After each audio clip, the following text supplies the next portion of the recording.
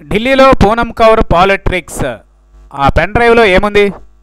SV Krishna Reddy దర్శకత్వంలో వచ్చిన మాయాజాలంతో Telugu cinema రంగంలోకి అడుగుపెట్టిన పూనం కౌర్ ఆ తర్వాత ఒక విచిత్రం, శౌర్యం, వినాయకుడు, గగనం, ఆడు మగాడ్రా బుజ్జి, నాయకి మొదలైన చిత్రాల్లో నటించి ప్రేక్షకులను ఆకట్టుకునే ప్రయత్నం చేసింది.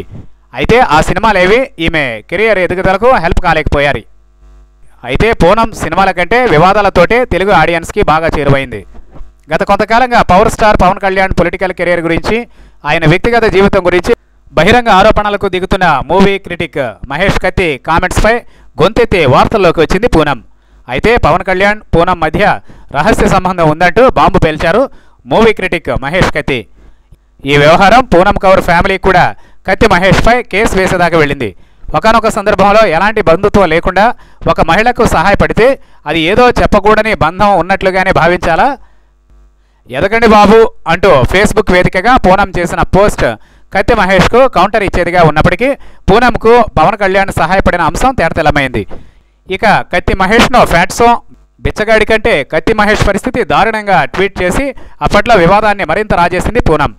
ఈ వివాదం వ్యక్తిగత విమర్శలకు దారితీయడంతో తనకు బాసటగా ఉండాలంటూ పూనం కౌర్ పవన్ కళ్యాణ్ను కోరుతూ ట్వీట్ చేసింది.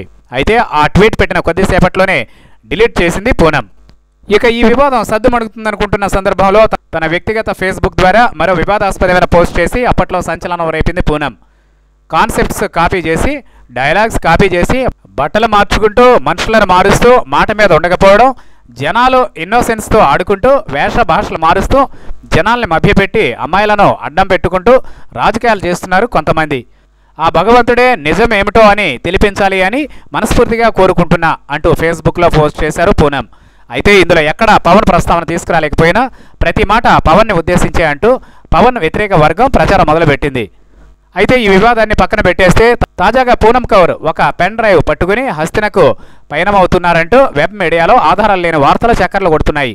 ప్రస్తుతం ఏపీ ప్రత్యేక హోదా కోసం తాడోపేడో తేల్చుకునేందుకు ఢిల్లీలో మకాం వేసిన ఏపీ ముఖ్యమంత్రి నారా చంద్రబాబు నాయుడిని పూనం కౌర్ కలిసి ఓ వ్యక్తి గురించి రహస్య సమాచారం ఉన్న పెన్ డ్రైవ్ను ఆయనకు సమర్పించుకునేందుకు అపాయింట్మెంట్ తీసుకుందనేది ఆ వార్తల సారాంశం. అయితే పూనం కౌర్ని మోసం చేసిన ఆ వ్యక్తి ఎవరు? ఆ పెన్ డ్రైవ్లో రహస్య సమాచారం ఏముంది?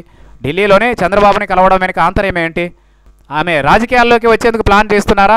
అలాంటి అనేక ప్రశ్నలు ప్రస్తుతం హాట్ టాపిక్గా మారాయి. ఆంధ్రప్రదేశ్ రాజకీయాలు హీట్గా నడుస్తున్న కీలక తరుణంలో పూనం కౌర్ రహస్య పెన్ డ్రైవ్ అంటూ కొత్త ప్రచారం తెరపైకి రావడం ఇప్పుడు సినీ పొలిటికల్ సర్కిల్స్లో హాట్ టాపిక్గా మారింది.